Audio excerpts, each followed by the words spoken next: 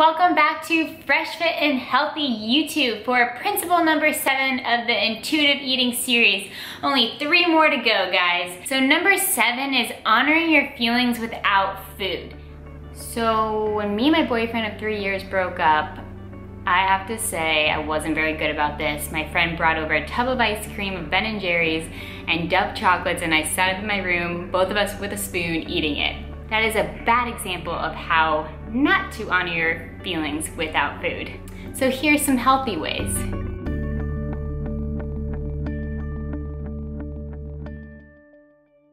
Now this is a tough one because we all have the tendency of when we're sad, when we're upset, when we're mad, when we're bored, to head to the kitchen or the fridge. So whether it's when your boyfriend breaks up with you, or you had a bad day, or you're just feeling really stressed, or you're bored and don't want to do your homework, it's a tendency to go run into the kitchen and get some food, or just snack on the bag of chips right next to you and just have your hand in them constantly. But that's probably not the way you should go.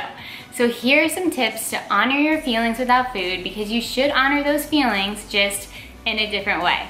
So for me, a lot of times when I have a lot on my mind or I'm stressed, I go on a run or a walk. That's such an easy way to honor those feelings and just get time to think for yourself. So that's a first idea that you can do. A second idea is just go out with a friend. Go out and do something. Go play tennis, go play volleyball, something that's just fun and easygoing and you're with friends, so it takes your mind off whatever you're struggling with. Number 3 is just treating yourself in a different way other than foods. So if you're really excited about something, you think you deserve a gift or a present, then go out and get yourself that bracelet you've been admiring or that lipstick instead of an ice cream cone. But no harm in ice cream cones every once in a while, because I love my ice cream. And then another tip that I do a lot is just journaling. Write it all out. Write all your feelings out. If you're stressed, if you're mad, if you're sad, if you're happy, anything. Honor those feelings by just writing them all out, journaling, kind of just meditating on them, anything like that. Also, last one is just get outside, because the sun and the fresh air can do a whole lot of good for you.